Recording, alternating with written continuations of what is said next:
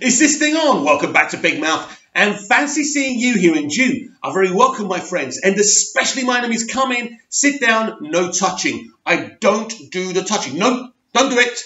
Anyway, welcome to Saturday's edition of the DCEU Daily.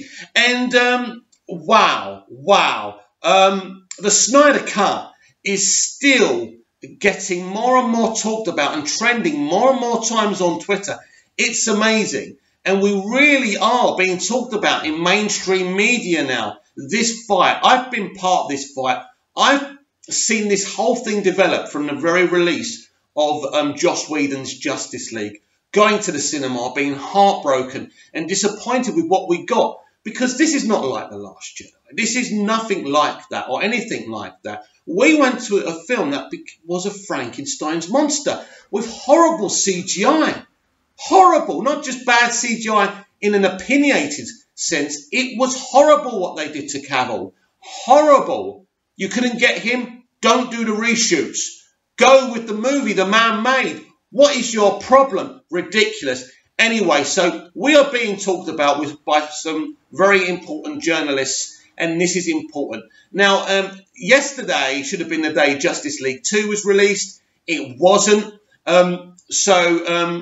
And it all connects to the Snyder Cut. And I mean, I did a video about it yesterday, but I think we have to keep on talking about it. We have to keep on hashtagging about it. We know we're trending all the time. This movement is getting bigger and bigger all the time. Comic book fans are getting involved now. You know, mainstream movie fans are kind of getting intrigued by this now. In the end, Warner Brothers will have no choice but to release the Snyder Cut. And I'm not talking about 20, 30 years' time. I'm talking about this year, next year. It can happen, but we have to keep on fighting. But one journalist who's been involved with this movement from the very beginning is Stephen N. Colbert. He's written some beautiful articles, and he's written another one here. So should we read it together? Come here. It'll be fun. Justice League 2 was supposed to release today. Here's what the story was. Zack Snyder's Justice League 2 was supposed to release today, but instead fans are still campaigning for his version of the original Justice League, which we never got in theatres. It's well known by now that the progenitor of the DCEU had a 5-part story to tell for Superman and the Justice League, starting with Man of Steel, culminating with Batman v Superman Dawn of Justice and the Justice League trilogy with the Man of Tomorrow at the centre of it all. Isn't that amazing? As a Superman fan, to think that Superman was front and centre in Zack's vision. Instead, after a family tragedy, Snyder was pushed off of Justice League, despite being deep into post-production, and Joss Whedon was brought on to rewrite, reshoot, and otherwise overhaul Snyder's movie into something Warner Brothers thought would be a more palatable and mainstream movie.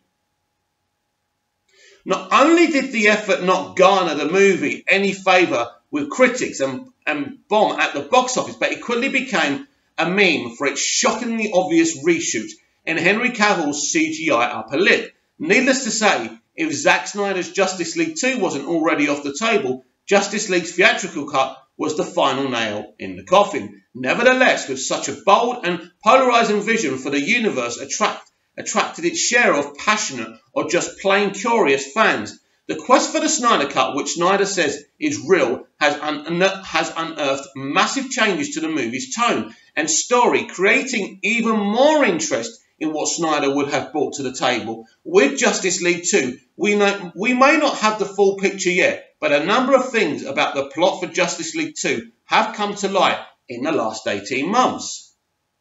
Zack Snyder's cut of Justice League was supposed to be over 3 hours long and would have introduced mega villain Darkseid, including a cliffhanger moment at the end where he reveals himself to the League after they defeat Steppenwolf. While much of the movie was significantly altered or removed, the larger brushstrokes of the ending for some characters is consistent with what Snyder intended, but there are also some significant differences for others. Superman is back in Metropolis, and brighter than ever, Bruce has started to convert Wayne Manor into the Hall of Justice. Flash had learned to time travel for just a few seconds in the third act to save the day, and Cyborg has embraced himself as a hero, and the closing monologue would have been from Silas Stone, not Lois Lane giving an inspiring message to his son via a recorded message. While Silas lived in the theatrical cut, he was supposed to die in the Snyder cut. Cyborg was supposed to be the heart of the movie and would have also been shown to have the power to revive even Superman. Snyder shot 100% of Justice League's script, including scenes with actor Ray Porter, who had been cast as Darkseid, and was deep into post-production when he left the movie. If that plan hadn't been scrapped and hastily redone at the final months of production, the Darkseid cliffhanger at the end of the Snyder Cut would have set up Justice League 2. And how amazing would that have been, right? Which would have been produced and released by now, barring any production delays. While Zack Snyder's whole five-movie arc was planned out, Justice League 2 never had a proper script and didn't even have a writer assigned yet. Chris Terrio rewrote David Goyer's Batman v Superman Dawn of Justice script and wrote Justice League, but said before Justice League started shooting that he wasn't sure if he'd write Justice League 2 or not. Look, I'm very confident that Chris Terrio would have been involved. At that time, probably hasn't agreed a deal, asked him too early, and that's it. So, and anyway, because everything was up in the air as well, this is the problem. Warner Bros. Had no faith in Zack Snyder. So that's why he probably wasn't signed up. Since Justice League was rewritten in response to Batman v Superman Dawn of Justice critical hammering, Justice League 2 would have also presumably needed some adjustments to match. However, the overall story doesn't seem to have been scrapped. So much as toned down, meaning the main plot points we know about Justice League 2 would have presumably stayed mostly the same. Darkseid was to be introduced in the first Justice League, with Steppenwolf being the primary antagonist, Think Sauron, and the Nazgul in the Fellowship of the Ring. But Justice League 2 would have seen the League face off against Darkseid directly. Justice League's history lesson would have set up Darkseid using the anti-life equation, a formula that eliminates free will, although Darkseid was replaced with Steppenwolf in that scene for the theatrical cut. So while the fiery symbols are etched into the ground when Steppenwolf hits it with his hammer were intended to be the anti-life equation, this was never specified in the theatrical cut. The most logical story would have been something at least loosely inspired by Grant Morrison's Final Crisis, a story that sees Darkseid invade Earth and subdue humanity with the anti-life equation. Snyder shares a number of story sensibilities with Grant Morrison, and in addition to the relevance of the anti-life equation, there's some additional plot points that support a Final Crisis as inspiration. The Nightmare timeline, first established in Batman v Superman Dawn of Justice, is entirely absent in the theatrical cut of Justice League, but it was originally meant to be a much bigger deal for the original 5-part arc, and is likely what tied the whole story together. Exactly. The original Justice League script was Darkseid Boomtube into the Batcave to kill Lois Lane, whose loss makes Superman susceptible to the anti-life equation, putting him under Darkseid's control and setting off the series of events we see in Batman v Superman Dawn of Justice Nightmare sequence, eventually resulting in the Flash jumping back in time to warn Bruce. Only from the events of Batman v Superman Dawn of Justice we know that he was too soon, so Bruce isn't able to understand what Flash is talking about yet, and may have misinterpreted the warning to be about Superman instead of Darkseid. In the Nightmare timeline, Batman and Cyborg build Flash a cosmic treadmill in the Batcave. Using the treadmill, the Flash can jump through time, but since he's staying stationary in space as he does it, he can only jump to specific points in time, where the Earth is in the exact same location in space, or he'll just time jump into a vacuum. This is a brilliant article, isn't it?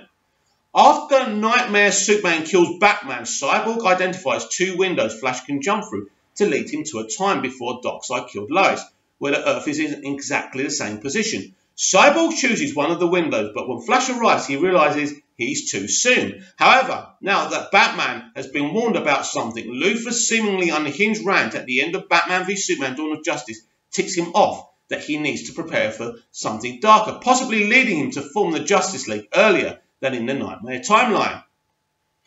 The exact sequence of events isn't clear, and the script would have been changed to align with the Justice League rewrite, but it's possible Bruce still isn't able to stop Darkseid from killing Lois, resulting in the Nightmare timeline again. Only the first time he knows that whatever window Flash chose was too soon. This time Bruce asks Cyborg which one he would choose, And after Cyborg identifies a window, Bruce chooses the opposite one, choosing a point in the timeline that allows them to save Lois and prevent the nightmare timeline from ever happening. Justice League 2 would have probably finally been the introduction of Green Lantern, and how awesome would that have been? Of all things we know about Snyder's plan, exactly how Green Lantern fits into it is one of the most unknown aspects, but he did tease Justice League 2 as the movie where it would happen. At one point, there was a post-credit scene planned for Justice League where Bruce wakes up in his lake house to a green glow and encounters the Green Lantern, Kilowog, and Tom Ray. Oh my God, how fucking awesome would that have been? Warner Brothers, I hate you. I genuinely hate you. But it appears that concept was abandoned even before Zack Snyder left Justice League. Charles Roven is said to have been a big fan of Mark Wahlberg and wanted him as Green Lantern, explaining an image of Wahlberg posting with portraits of the BVS cast in his office, but nothing was ever finalised. I don't know. I love Mark, I do. I think he's had a great career with music and movies, but I'm not sure about Mark Wahlberg, and I don't think that's the man that Zack would have wanted. Snyder has also confirmed Batman was going to die in Justice League 2. The exact nature of his death isn't known, but he sacrifices himself to kill Darkseid. In Final Crisis, Batman was expected to sacrifice himself to defeat Darkseid. This has caused a bit of a fan outrage, but makes a lot of sense if you understand the context of what Snyder was doing with his DC movies. Now, at first, I was kind of, what, you're going to kill off Batman? But this actually makes a lot of sense. You kill this kind of older Batman, he's redeemed himself, then you can actually still bring, because basically it was Jeff Johns who brought in Matt Reeves to do the Batman. So what you do is, right, you can pull another Batman out from another part of the multiverse, right, which could be Robert Pattinson, and you could still have Batman in the DCEU, actually. So I think this is what they were going to do anyway, and they were just going to kill him off. So I actually think after Justice League 2, Ben Affleck was never going to be involved anymore anyway. Now, of course, originally the plan was to actually have Ben write and direct and star in a Batman movie, which never happened. So I don't know. I don't know what changed, but I do know Ben was having a lot of problems with his drinking and substance abuse. So it all became unworkable. Maybe that's why they decided to kill him off. Ben Affleck didn't ever sign up to be the next Robert Downey Jr. or Hugh Jackman. Affleck had already sworn off the superhero thing after a disastrous Daredevil outing, but Snyder's older grizzled take on the character won him over. The fact that it would be just a handful of movies and he'd be done was surely also an appeal. As part of a charity t-shirt campaign, Snyder's released a shirt full of a variety of class and mystical symbolism, identifying a full arc of his 5-part movie franchise. There's a lot of vague and layered meaning to the symbols, so we don't have to break the whole thing down fresh here, but one major reveal from the t-shirt is confirmation that Batman sacrificed himself to save Lois Lane. Lois and Clark go on to have a child, who they name Bruce, as confirmed by Snyder on Vero. This is obviously a huge full circle moment after the conflict of Batman v Superman Dawn of Justice. It would be a beautiful moment, and for Superman and Lois to have a child, that's interesting. But how do they have that child? Is it Connor Kent? That could have been a kind of interesting thread as well. Having Superman reproduce and name his child after Bruce knows not only a resolution of opening of Man of Steel, where Kal is the first naturally born Kryptonian baby in generations, but now he's also had a natural child of his own, spreading the hope of Krypton to Earth, as Jor-El intended. And of course, it can't be Connor Kent if it's going to be Bruce, but that Bruce child could end up being, how does Lois have Superman's child? Were they going to explain that? I'm not quite sure. While the Snyder Cut of Justice League is significantly complete and could be released, Justice League 2 unfortunately only lives as a basic story treatment and maybe some early concept art at most. While this story is doubtful to ever be fully realised on the big screen, there is an argument to be made in favour of it being adapted to a graphic novel or animated film, so the fans can see the rest of the story Snyder had planned and bring semblance of closure to the whole situation. Wow! That article was so long and wonderful, and I was getting so into it, I thought, have I kind of negated onto another article? But it was You know, Stephen N. Colbert always does great articles. I'm an ambitious fellow, and I hear people saying, let's have Justice League 2 and the Snyder Cut as an animated format and all this. No, no. We are getting somewhere with this movement now. It is working. Not only can we get the Snyder Cut released, we can get Zack back to make his Justice League 2 movie. We can.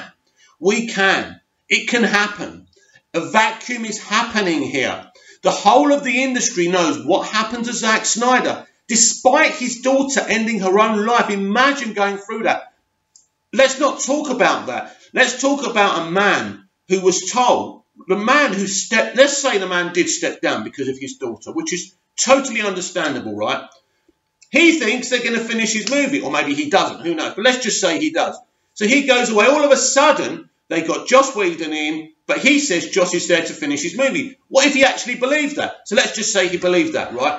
All of a sudden, the movie comes out, he doesn't see the movie, and all his fans are telling him that it's a Frankenstein's monster. They've cut it to bits. They've destroyed the movie. How would you feel? I believe every moviegoer should think this is important. We need to fight for the Snyder Cut. We need to fight for Zack Snyder to finish his 5-movie arc. And with this vacuum going on, with mainstream media really interested in this story, we had John Campion ranting and raving last week that the Snyder Cut doesn't even exist. We know that's bullshit. We know that's not true. But with someone like Campion talking about the Snyder Cut, it helps. Doesn't matter what he's saying. He's even done a video to go on, to bore on about his theory and everything. It doesn't matter. The more these idiots talk about the Snyder Cut, the more of the mainstream are going to start being curious and coming to channels like this, channels like Ping Pong Flicks, you know, and people like the Screen Junkie, and they're going to want to know more. How is it? Because it's the most fascinating story behind the gates of Hollywood.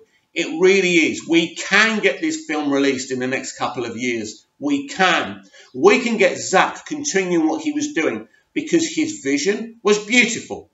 Now, maybe they want to make more money, but there is a way to do both, to finish this arc and let them continue with what they're doing. It's important. It matters. But we have to keep on fighting and we have to keep on believing. Let me know what you think. Please comment down below. Please like, share and subscribe. And I'll see you in the next video.